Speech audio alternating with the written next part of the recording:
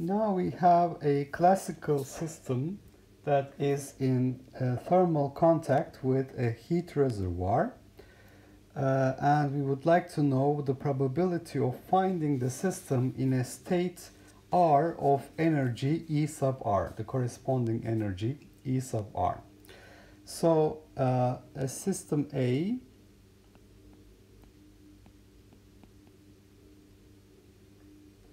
which is described classically is what we're considering. It is in thermal equilibrium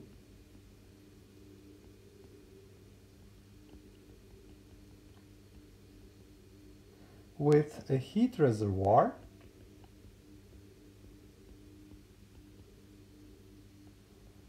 The heat reservoir is at absolute temperature T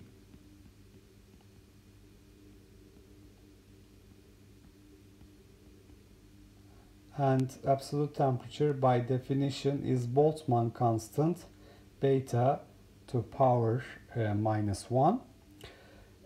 P sub r, which is the probability of finding the system in state R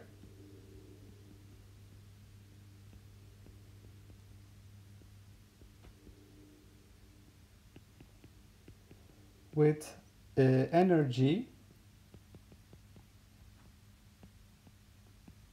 E sub R. This probability has to be proportional to e to the minus beta ER, that is our canonical distribution. And this energy E sub R is a function of the coordinates and corresponding momenta of the system. So we have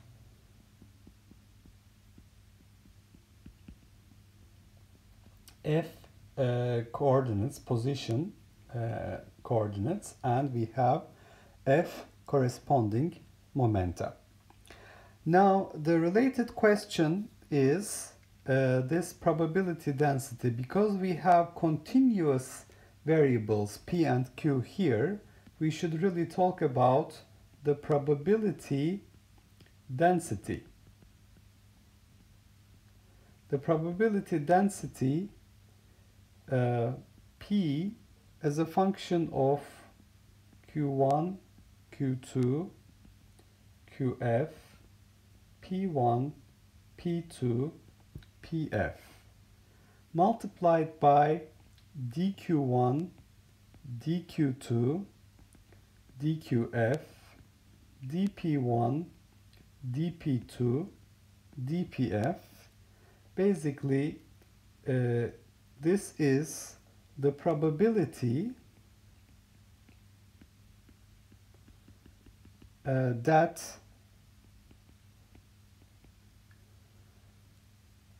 system A is found to have its coordinates in the range Q1 to Q1 plus dQ1 all the way up to QF to QF plus dQF, and momenta in the range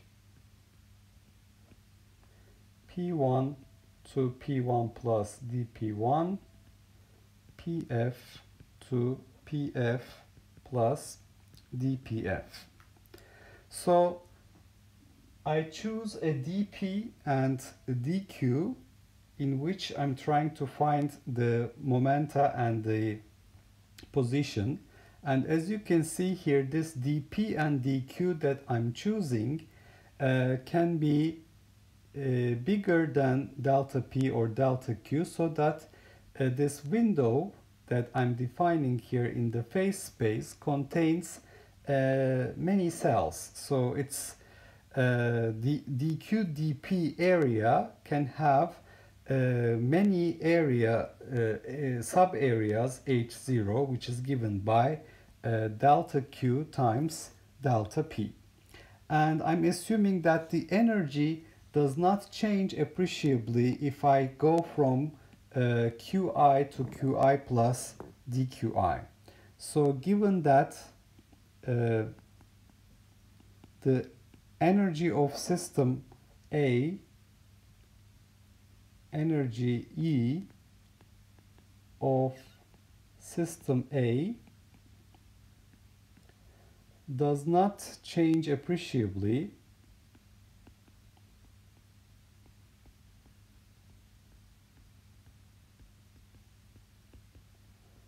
for the range of values Qi to Qi plus dQi for position coordinates and for momenta Pi to Pi plus dQi. And this dQi that I'm choosing is much greater than delta Qi, and this dPi that I'm choosing is much greater than delta Pi, where delta Q1 multiplied by delta Q2, delta Qf, delta P1, delta P2, delta Pf gives me the volume of one cell, H0 to the power F, because in each cell inside this accessible region I have the same probability. I can add the probabilities. So due to the postulate of equal a priori probabilities for a classical system, each accessible cell has the same likelihood at equilibrium. So since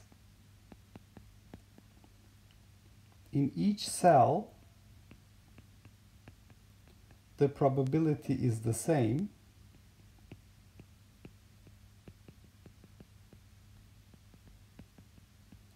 we will find that the probability density function Q1 to Qf, P1 to Pf, dQ1, dQf, dP1 to dPf is proportional to e to the minus beta ER, for the energy of the system is ER, and the corresponding position and momenta are in this range given by the number of cells in the range dQ1 to dPf product divided by H0 to the F. So this value dQ1, dQ2, dQf, dP1, dP2, dPf divided by delta Q1, delta Q2, delta Qf, delta P1, delta P2, delta Pf is dQ1 to dPf product divided by H0 to the power F. That gives me number of cells in this range, in the given range. Because each cell has equal likelihood, in order to calculate the probability of having a range of values, I have to multiply the Boltzmann factor with the number of cells in that range. So the probability density function Q1 to Pf, dQ1 to dPf will be a constant. The constant will be 1 over H0 to F, e to the minus beta ER, which is my Boltzmann factor, dQ1 to dPf. So C is a constant involving H0 to the power F. So this is going to be the probability density function for a classical system that is in contact with a heat reservoir at absolute temperature T. And because this probability distribution function has to be normalized, we should have from the normalization condition, if I consider all possible ranges, the integral of the probability distribution function Q1 to PF dQ1 to dPF has to be equal to 1, which is going to tell us that this proportionality constant C to the power minus 1 is going to be equal to the integral e to the minus beta energy as a function of Q1 to PF dQ1 to dPF. So I consider all possible Q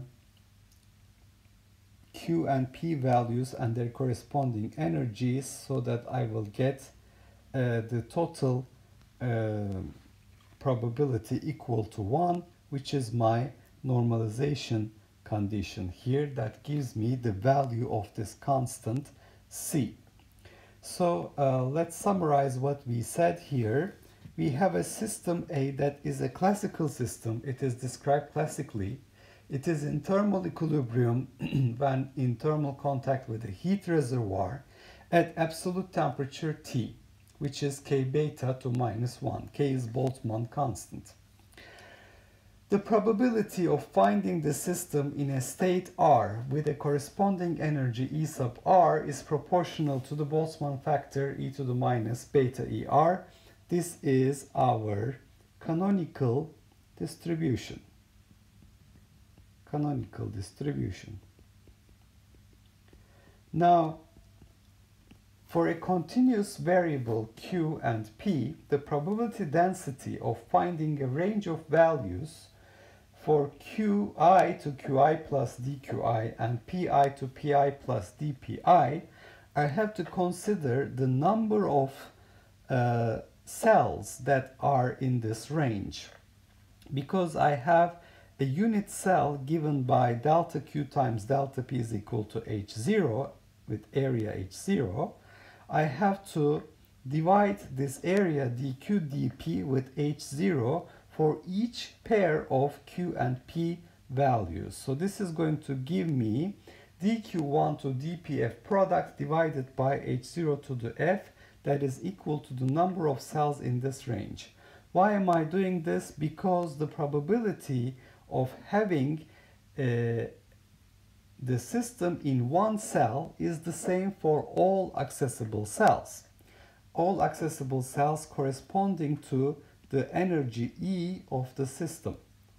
So I find that this probability is given by the Boltzmann factor multiplied by dQ1 to dPF product and some constant C, and this constant C must be involving H0 to F. So how does this compare to a degenerate quantum system? So if you remember, this is similar to the degenerate quantum system where I have the probability of having a state R is proportional to the number of accessible states for energies in the range E to E plus delta E multiplied by the Boltzmann factor e to the minus beta ER. So this was the situation for a degenerate quantum system where I have more than one accessible state corresponding to a given energy. The same situation applies to a classical system. The number of cells, accessible cells, omega ER, is replaced by, in the classical system, it is replaced by number of accessible cells. And that would be equal to dQ1 dpf divided by h0 to the power f. So it's completely analogous to the situation we have discussed in the quantum systems. So therefore, the probability density function is given by a constant c multiplied by the Boltzmann factor, and this has to be normalized so that this constant c is 1 over c is equal to the integral over all possible q and p values and all possible corresponding energies, e to the minus beta e q1 to pf dq1 to dpf. So if it's for a given energy E, that the system has to have this energy E, then I have to consider all possible Q and P ranges that will give me the all possible scenarios. So basically, I have to consider the full space of values of Q and P combinations, because the system has to be in one of those states. The system is given that the system has to be in one of these cells in this phase space. I have to consider all possible P and Q values and their corresponding energies to get the total probability equal to 1. So that is going to be my normalization condition.